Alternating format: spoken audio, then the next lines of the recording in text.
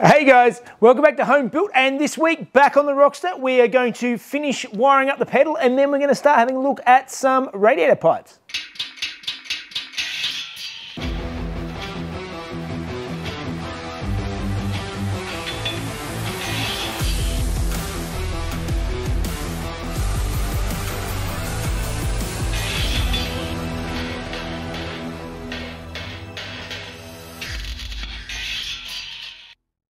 Alright guys, welcome back, and for those of you who were watching last week will have seen that I spent a lot of time lying down under the dash fitting the original Audi V8 pedal to the Rockster. If you missed it, I'll put a link up above so you can catch up, and please think about subscribing and liking the video because it does actually make a difference. Alright, as with last week, you saw that I changed the pedal over and put the Audi pedal in. There were lots of comments going, why didn't you actually use a, just go and source a later Boxster pedal that was actually a fly-by-wire pedal, which potentially would have been quite a bit easier.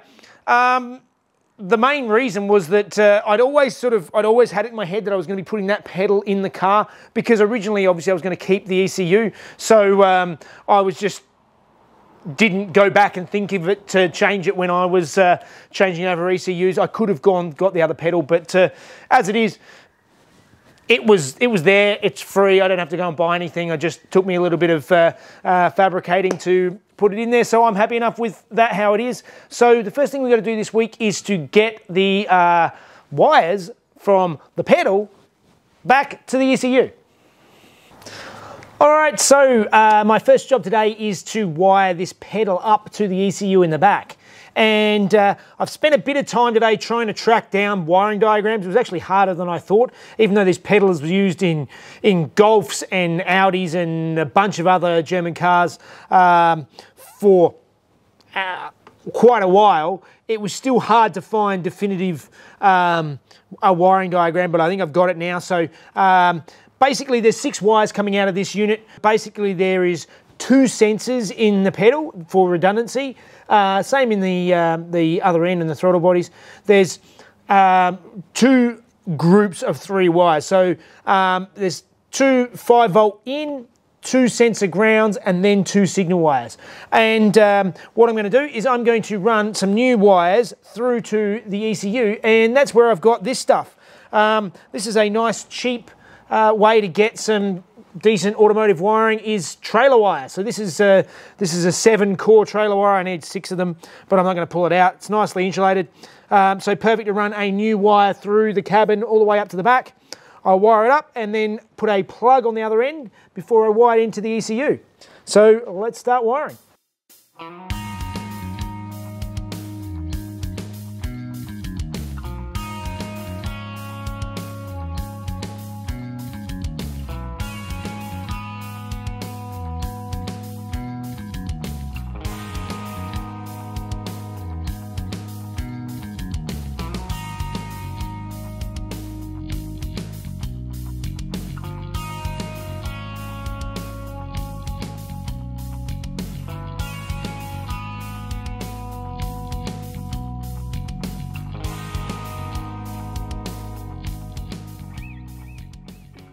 All right, so back in here with the organised chaos in the back of the Rockster. I've run my cable through underneath all the trim panels, and I now have connected up to this 6-way Deutsch connector, so it's a nice, good seal, and that is now connected up to my ECU wiring.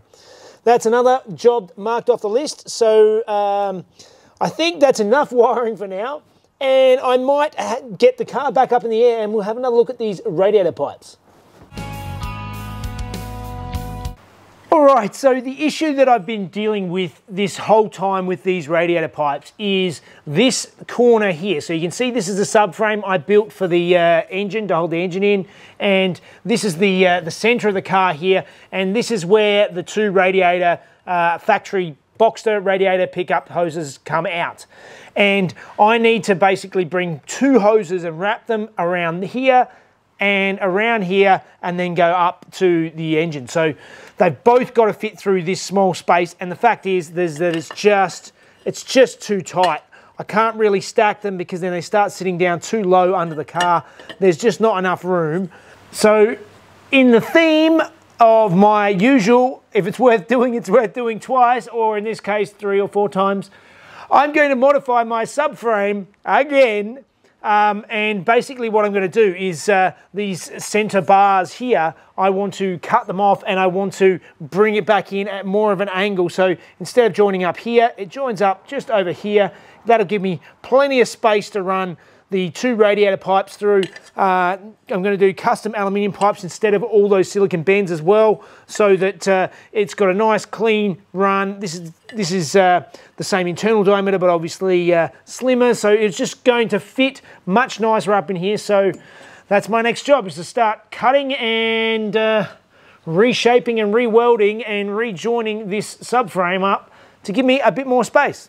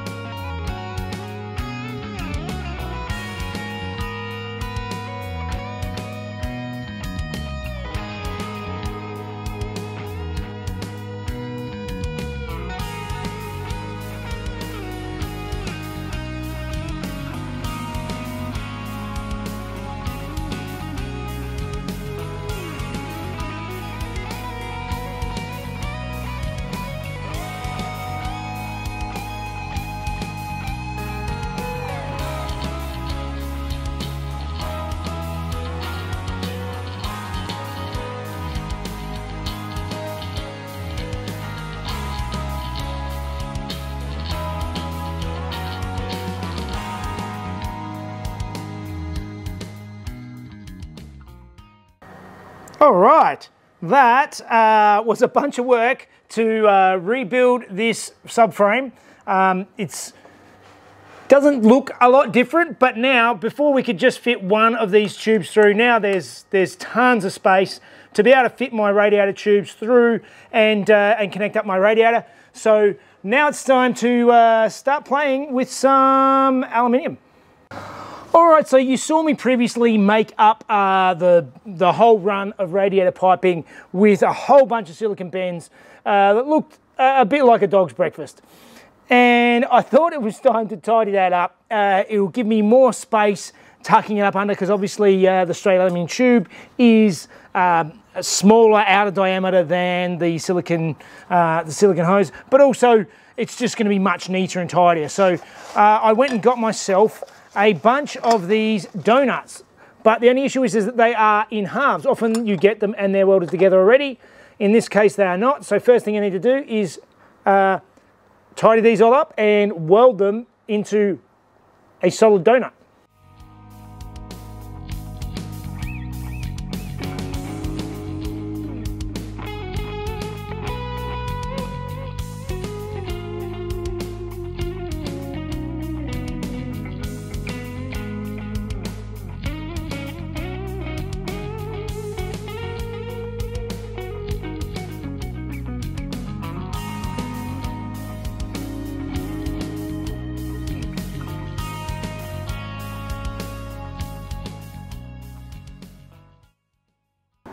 I am enjoying practicing welding more aluminium. Again, my welds aren't perfect, but they're getting better. You can sort of see there's patches where I've started and stopped, and some bits I was too hot, and others I was cooler. So, you know, it's not perfect, but you know, I'm happy enough. It's going to do the job. It's definitely not a show car we're building. We've got these welded up. Now it's time to start cutting and pasting together the radiator pipes and make them all fit the car.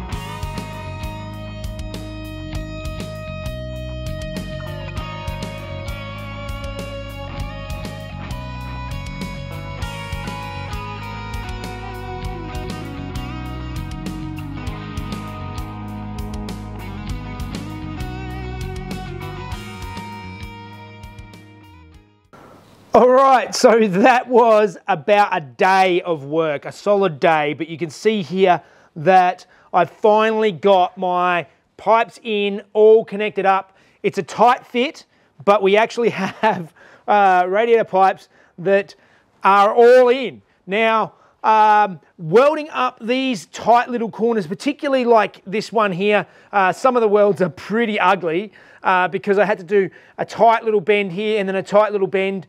And unlike if I was TIG welding that to steel, these thin little bits in aluminium, the whole thing heats up and it just sort of melts away. And aluminium transmits heat so much better than steel that, yeah, welding up these tight little corners was a real pain.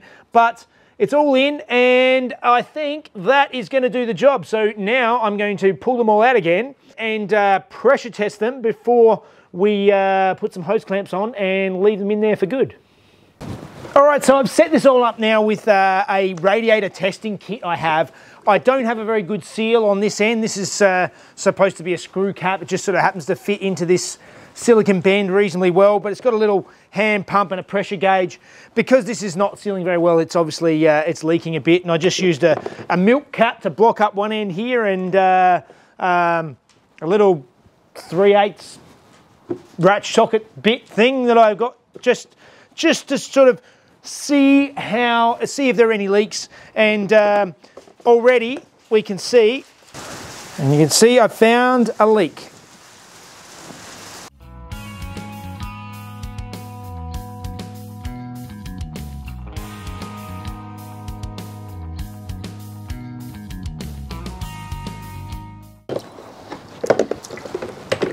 Let's try that again.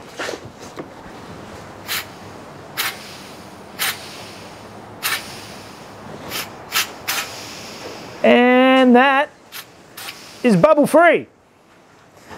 One down, one to go.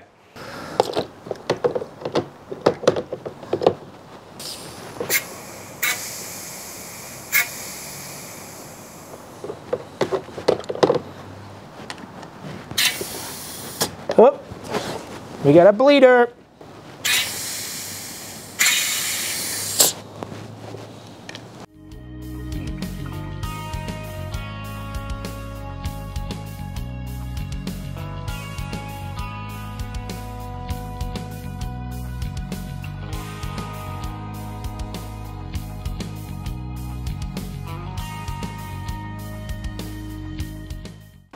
Well, we have our pipes. They're all installed. They're all clamped up. I am very happy. It's a very tight fit, but nothing I'm not used to. And I think that is everything in this car connected. All right, well, that is now everything on the Rockster connected up. So we've got all of the systems in place. Everything is ready to try and fire it up, which is what we're going to try and do next week. I don't know how that's going to go, but we'll see when we get there. In any case, hopefully you're enjoying this project along with me, and if you are, do all the usual things, like and subscribe, and join us on Patreon. It does help us out, and you get to watch the videos ad-free a day early. And make sure, if you need to buy parts for any of your Porsches, you compare prices at Porsche Parts, blah, blah, blah, blah, blah, PorschePartsByJeff.com. And we'll see you next week. All right, see you guys.